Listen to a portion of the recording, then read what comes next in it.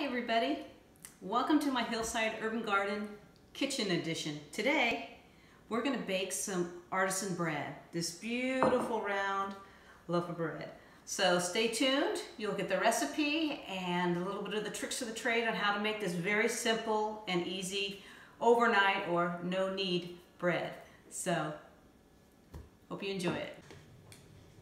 Alright, let's start with our ingredients.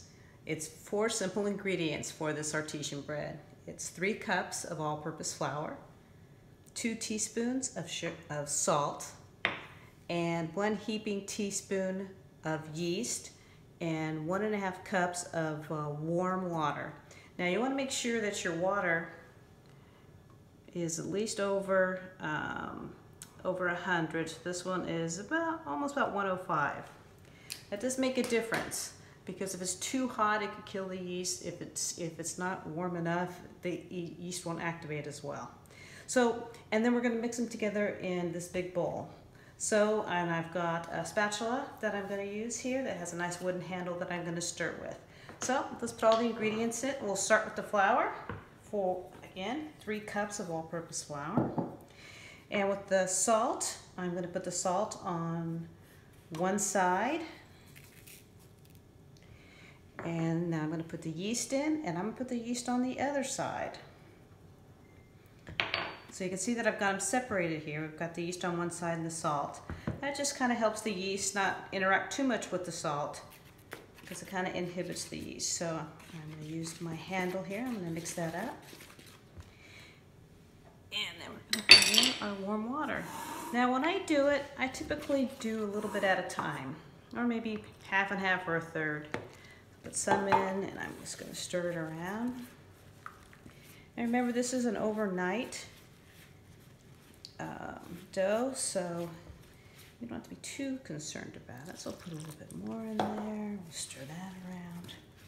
I'm just going to kind of bring the flour from the edge and put it in the middle. From the edge and put it in the middle. And you can see that the wooden handle works really well for that. So let's put a little bit more in. And I'm just going to stir the rest of this. Try to get all the flour.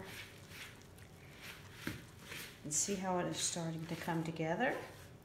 Make sure that all the flour got incorporated. Alright, that's it. I got one of my bench scrapers here. I'm just going to scrape the dough off the handle. And you don't have to do this next part, but I just kind of like the bowl to be kind of neat. So I'm just going to scrape inside of the bowl. So it's kind of a little bit nice. I'm going to shape it a little bit, just bring it to the center. And that's it. Okay. So we just got our dough all together, and all our ingredients mixed together. And now we're going to cover it, and we're going to put it in a warm place overnight to rise. And all I'm going to do is put a piece of plastic on here, kind of seal it up here. And this is optional, but I do like putting a towel over my bowl because I think it does keep it a little bit warmer. So now let's we'll go and put it in the oven to set.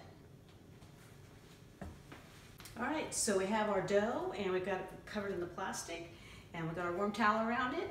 And I'm just going to go ahead and put it in the oven. I preheated my oven to 100 degrees, very low temperature. And we're going to turn it off, and we're going to put the dough in here to rise for anywhere from 10 to 18 hours.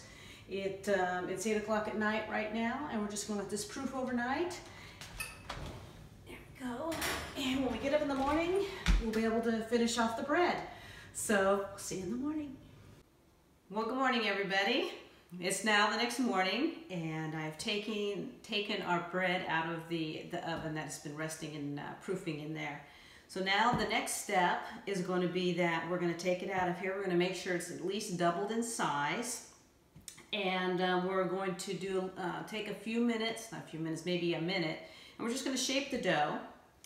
And I have a piece of parchment paper here that we'll put the dough on. And then we're going to put it in a little bit of a smaller bowl, and we're going to let that rest for 30 more minutes before we put it in the oven.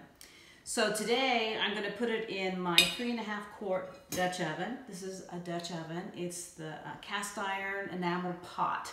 So this is actually one of the smaller ones. I have a larger one as well that I make, like, you know, chili and soups and stuff in. You can use those as well. I think the whole idea of this is that you have like a really hot, almost like a pizza oven. It gets so hot in there. But this is the one that I'm going to use today. I like the smaller one for the bread because it gives a little bit more of a taller edge on the edge of the bread. So that's the one I'm going to use today. So what I'm going to do is we're going to look at the dough, and I'm going to flour the surface. Put my coffee away. And I keep my extra flour for surfaces in, this looks like a pizza Parmesan kind of shaker. It works really well.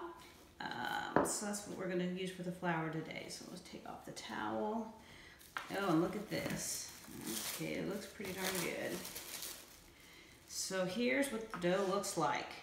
That's quite a bit. That's at least half, if not 1.5 times tripling of the dough. So I'm going to get it out of here. We're going to flour the surface. We're going to be pretty generous about this, and the reason is remember what I said, this is a wet dough, so it means it's sticky.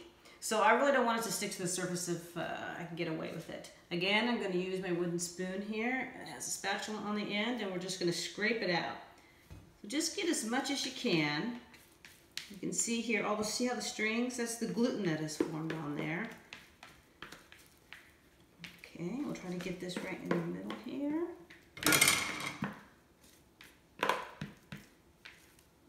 Here we go.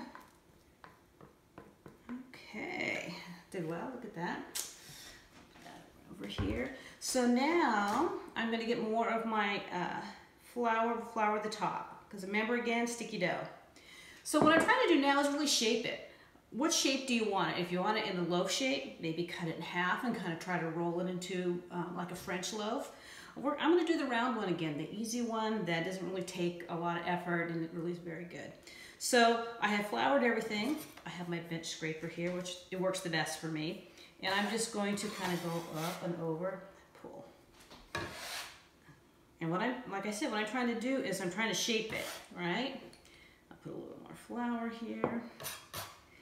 So I'm trying to make it like a circle.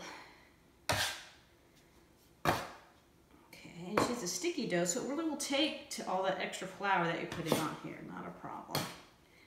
Okay, that looks pretty good. And you see I got my parchment paper here that I've cut into a square. Parchment paper I think works excellent. Number one, not only does it not stick to the bottom of the pan, but you can use the edges to lift it up afterwards. It's very nice. So I'm going to go here, and what I'm going to do is I'm just going to take the bench scraper, put it underneath here, and put it right there in the middle. So there it is. What did that take? Probably less than a minute to do all of that. So now what I'm going to do is that the dough has to rest for now another 30 minutes. And while that's happening, I am going to start my oven to get it preheated. And I'm going to put the Dutch oven in there. So the Dutch oven needs at least about 15 minutes in there to get to heat. So start your oven within the 30 minutes. By the time this is done, it will be ready to put it all in the oven. So here it goes. So it's all in there now. And we'll just reuse the plastic. Because remember, now we're going to rest it for 30 minutes. Plastic over it. I put the towel. I will put this off to the side on the top of the oven in the back, and we'll just leave it there. And when the 30 minutes are up, we'll come back and I'll put the Dutch oven. It'll already be in the oven heating up, and I'll show you what we do to put it, start it cooking. So we'll see you in 30 minutes. Okay, so we're going to get the oven ready now while our dough is doing its 30-minute rest. And actually for the dough, you can do it more than 30 minutes. If you have an hour, you got to go do something, an hour is just fine too. But do it for a minimum of 30 minutes. So while that's continuing to rest, I need to preheat the oven. This is kind of an important step. So what I'm going to do here is the oven is cold, and I'm going to put my Dutch oven right down in the middle of the oven. I'm going to close it up so it's all cold, and it's going to heat up together. I'm going to turn on my preheat to 450. Okay. Now my oven typically takes about 15 or 20 minutes to heat up. So kind of keep that in mind when you start your preheat. That should be just about the right time for this dough to finish up for us to put it in the oven. So for right now, the Dutch oven's in there heating up, and once this gets the temperature, we'll come back and get the bread dough in the oven. So the dough's been resting for at least 30 minutes, and we're going to take out the Dutch oven. I'm going to put it up here, I'm going to put the dough in, and I'm going to put it back in. So the idea being trying to keep the heat in here, so I'm going to get it, take it out, close the oven door, and put the dough in. I'll show you how easy that goes. So here's our dough. So we take off the towel, the plastic. You can see it looks pretty good. It's just been resting in there. So let's get out our Dutch oven and get this thing in the oven cooking. So let's see here.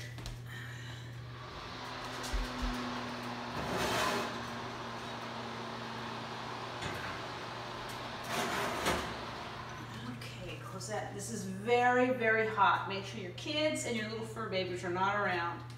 So we're going to take the lid off. And we're going to take the dough. Now see, the parchment paper makes it very easy just to lift up and put in there. We'll get our gloves on again. We're going to put the lid on. The lid is all the way down. You can trim the paper off later if you want. So no, I'm not worried about it catching on fire in there. But now I'm going to open the door. I'm going to put this in the middle of the oven.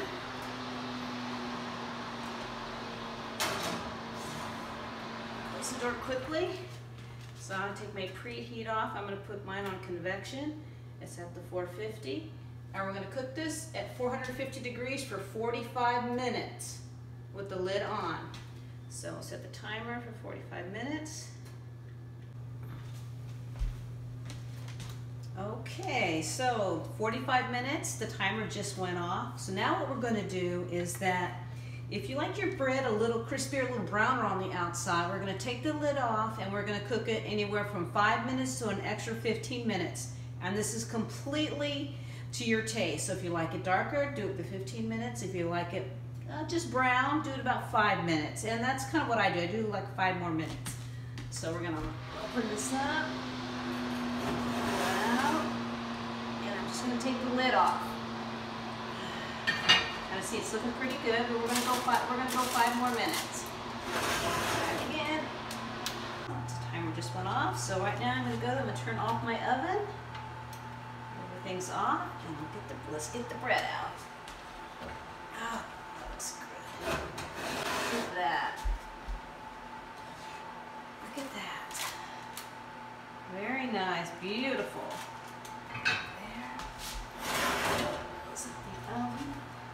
So what I'm going to do now is I'm going to take it out of the Dutch oven, because if I leave it in there, it'll continue to cook, so the bottom will get pretty brown. So if I can grab the parchment paper, and out it goes. How easy is that? Look how clean your pot is. Put this over here to cool. Look at that. Absolutely beautiful bread. So I'm going to let this cool here for about 10 minutes, and then I'll meet you back over at the table and we'll talk about the bread. All right, our bread has started to cool. Let's see how we did. Well, I think that overall this is a success. It's got a nice shape. It's got some nice browning. Bottom, on the top, nice and crunchy. But yet here, it's got some crunch in there too, so it feels very light inside as well. So we'll let this cool completely though before we cut it up. But that is my artisan bread recipe. Very easy. So the night before, you have 4 ingredients. You spend literally 1 minute to mix it up. Let it, put a cover on it, put it in a warm place overnight. And the next morning, today, you take it out. You take about 30 seconds to kind of shape it. Let it rest for 30 more minutes. Get out your Dutch oven and heat your oven to 450 and cook it until it's done. So I think for all the bread that I make, this is probably the easiest recipe there is. I hope that you try this at home. And any questions, leave them in the comments. Or if you'd like to post a picture, that would be great too. So thanks for watching the video today on the artisan bread from the Hillside Urban Garden Kitchen Edition. Thanks everyone for watching. We'll talk to you soon. Bye-bye.